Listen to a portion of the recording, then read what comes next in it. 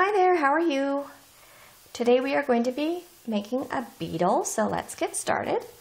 We are going to start out with a soft rectangle. Attached to the top of that rectangle, we are going to make a semicircle. And then on the lower part of the rectangle, we are going to create a shape that looks like this. Curved line to a point. Curved line to a point. You might need to practice this one. We are going to come back up to the top and give him some beady eyes and some pinchers. Ugh. Some pinchers. Now for his feet and his legs, straight lines out and up.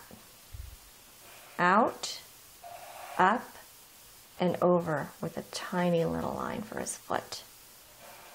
Out, down, and over. Down, down, and over. So this side needs to match this side. So we're going to go about the same distance.